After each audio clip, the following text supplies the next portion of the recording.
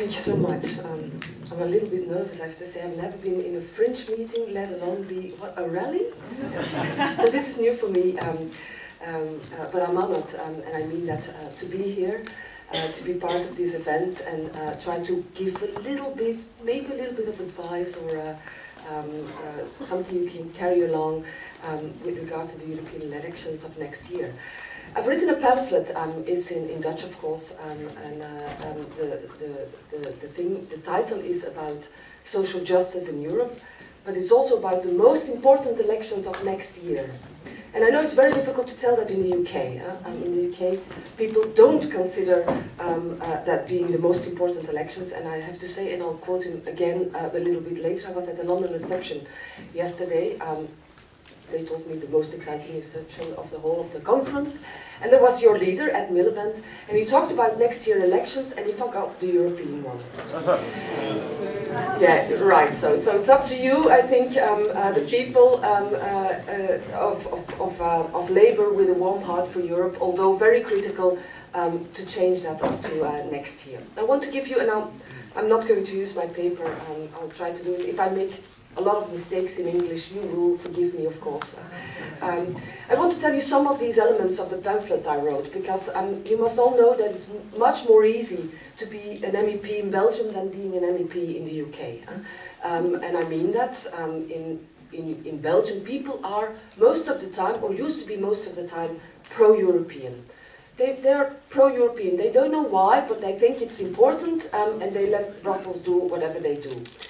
That is changing. It's changing in Belgium, it's changing in Austria, it's changing in all continental Europe.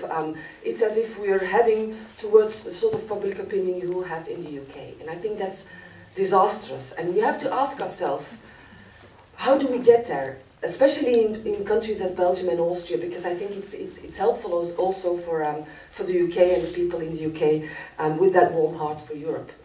And I think I found some of the answers. I'll give you some of them. First of all, of course, since the crisis, something happened in Europe. Normally, it's a political level that goes ahead, especially on climate, environment, and so on, all good things.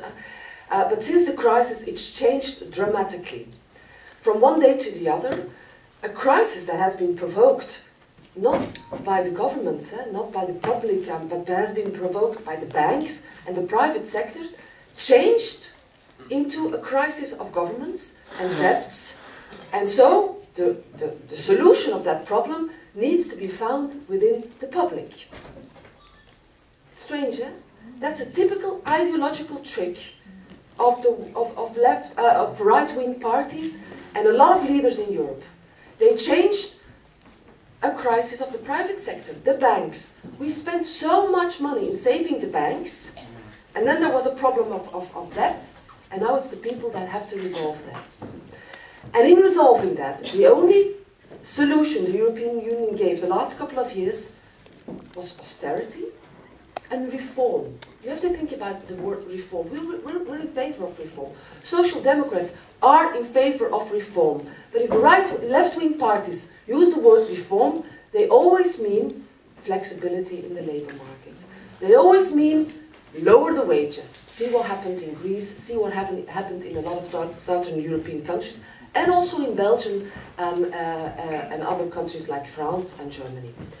So we have to ask ourselves what happened and how did we come there, and also what brings the future. And if you look at the future, maybe it's important to ask yourself, what Europe do we want?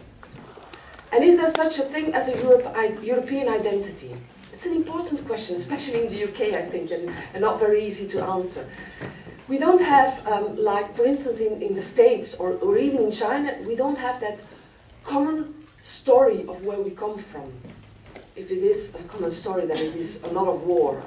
We didn't have that sort of revolution that took us to that common story. We don't have that.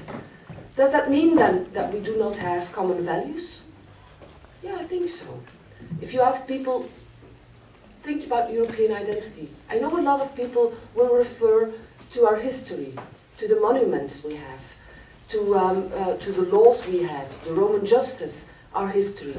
But I don't think that our identity is locked up in old paintings or monuments. I think it's very present, and it's something completely different. Of course, it has to do with the values we all know, which are important in democratic worlds, such as freedom, equality, social justice, solidarity. But I actually and truly believe, if you look to what makes Europe unique in the world, really unique in the world, that it is the social justice systems we have.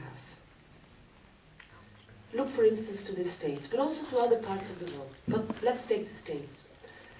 In the States today, still 15 million people are without health insurance, whether it's public or private. In Europe, that is considered to be impossible. We have healthcare system in every member state of the European Union. That's what we have. That's what makes Europe unique in the world. That is our social justice system and the feeling Europeans have for that social justice system. And you know what the clue is? Oh, 1 minute. You know what the clue is?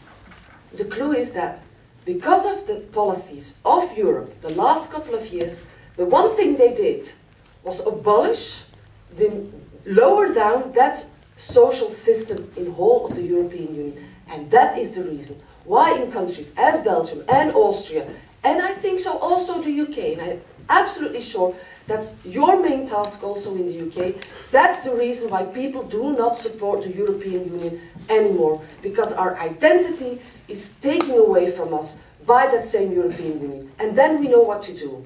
With the upcoming elections, whether it will be a referendum in the UK or not, what we have to do is to make sure that social justice is back, not just in blah blah blah, because we always do a lot of blah blah blah when we talk about social Europe. We really have to take it up to the European agenda. And just let me give me one example, because yesterday at Miliband speech about the necessity